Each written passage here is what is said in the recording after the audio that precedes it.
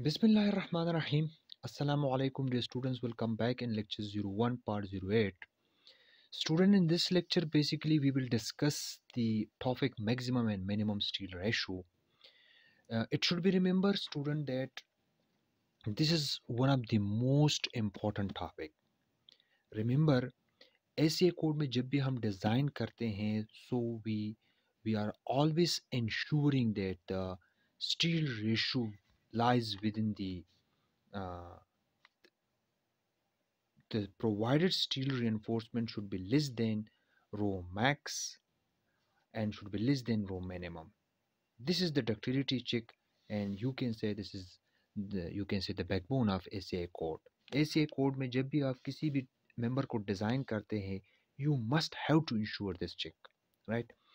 तो सबसे पहले इस लेक्चर में हम इस पार्ट को डिस्कस करेंगे. What is rho max?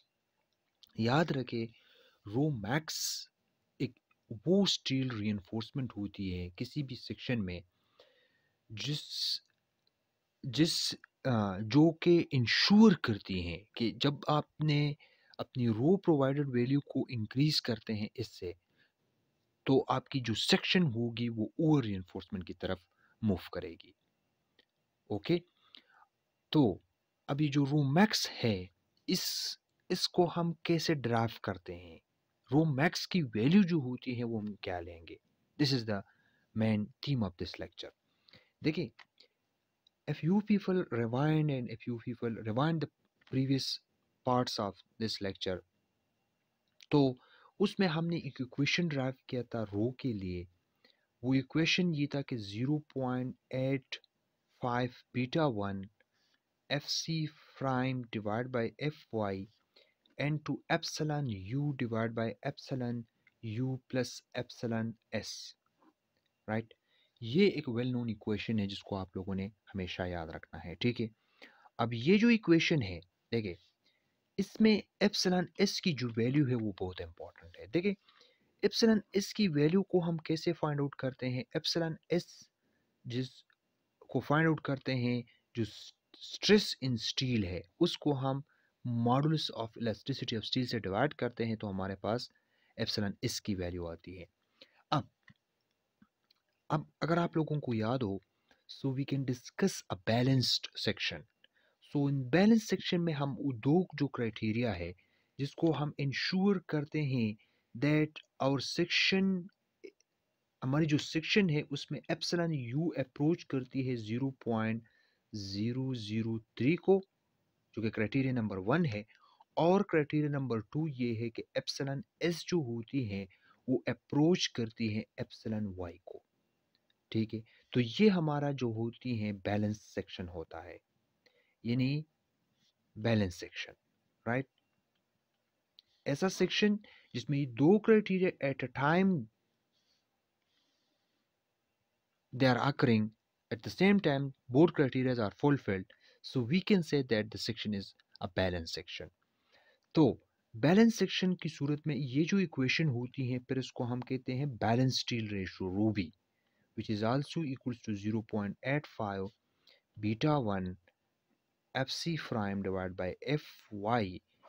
Epsilon you की जो वैल्यू होती है 0.003 डिवाइड बाय एप्सिलॉन यू की वैल्यू 0.003 प्लस एप्सिलॉन इसकी जगह पर आपने एप्सिलॉन वाई लेना है, ठीक है.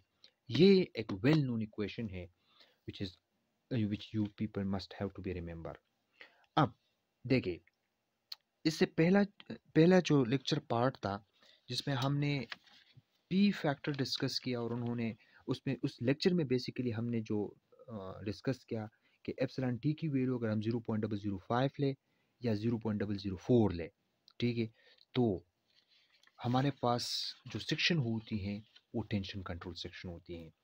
अब देखिए, अगर हम एस्यूम करते हैं कि अब देखिए जब यानी कि यहाँ पे हम अब इंश्योर करेंगे कि हमारा जो सेक्शन है वो टेंशन सेक्शन हो. इसको आपने कैसे इंश्योर करना है कि आपका सेक्शन जो हो वो टेंशन सेक्शन हो. तो टेंशन सेक्शन को इंश्योर करने के लिए ज़रूरी है कि आपकी एप्सिलॉन वाई की जो वैल्यू हो या एप्सिलॉन एस की जो वैल्यू हो, यहाँ पे आप एप्सिलॉन एस लेके, it will be more accurate. Epsilon S की जो वैल्यू है वो एप्सिलॉन टी हो, और एप्सिलॉन टी की जो वैल्यू हो वो 0.005 हो। तो this means the section will be tension control section. अब ये बात, ये जो वैल्यू है, अब यहाँ पे हमने इसको प्लग करना है। तो जब हम एप्सिलॉन टी की वैल्यू, याद रखिए एप्सिलॉन टी की वैल्यू 0.005 लेते हैं, दिस मीन्स कि section will be a tension control section.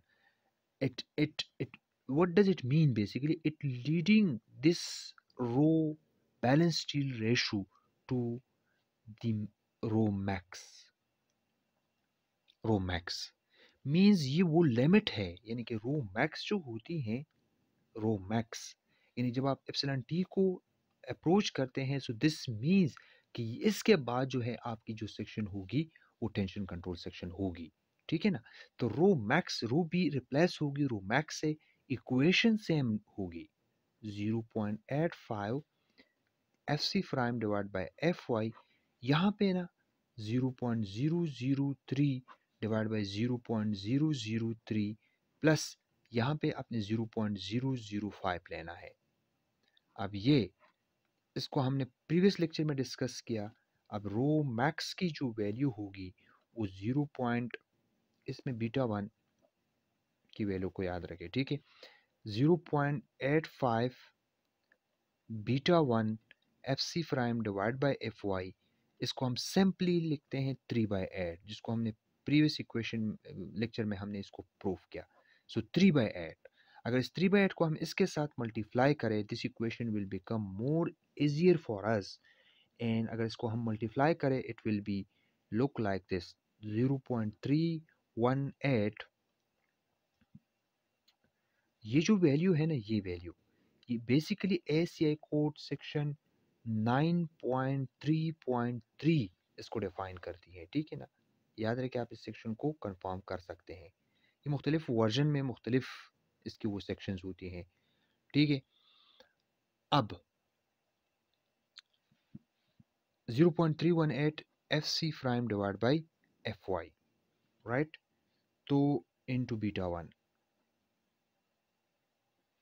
ये अब रो मैक्सिमम की वैल्यू है जब स्ट्रेन को आप 0.005 लेते हैं।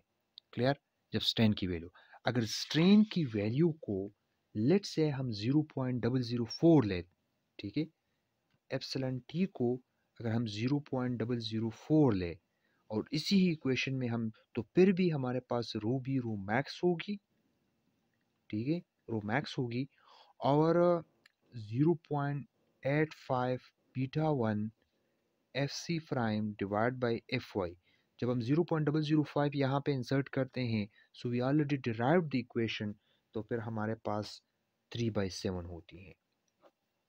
इसको अगर इसके साथ हम मल्टीप्लाई करें, so finally we got 0.364 beta 1 F C prime divide by F Y.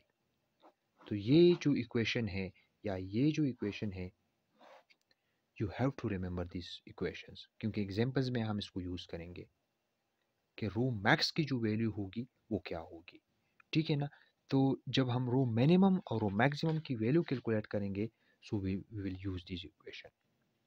Clear. अब याद रखिए ACI कोड जो 1999 वर्जन था, ACI कोड की 19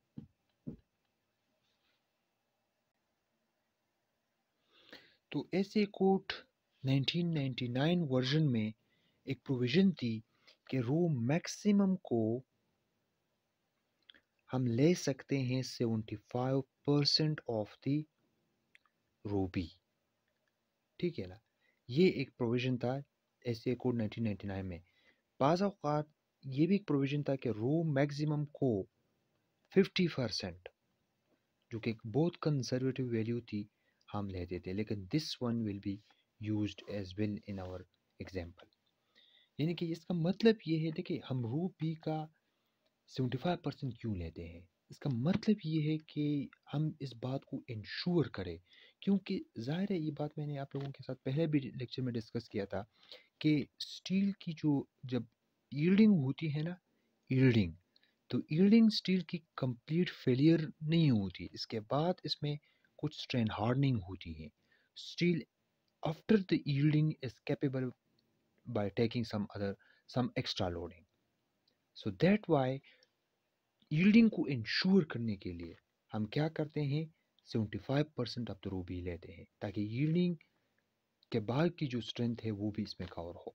तो ये बहुत इंपॉर्टेंट है, इस वजह से हम इस वैल्यू को और डिक्रीज करते हैं ताकि टेंशन सेक्शन हो और यील्डिंग जो है वो इंश्योर हो, यानी कि जो स्टील की जो यील्डिंग है वो इंश्योर हो और सेक्शन अंडर अंडर रीइंफोर्स्ड हो। तो ये वैल्यू भी यूज़ होगी और साथ ही साथ ये जो इक्वेशंस है ये भी यूज़ होगी। तो यहाँ तक आपको अगर रो मैक्स में कोई प्रॉब्लम है इस टॉपिक में, so you can ask your question. Thank you for watching.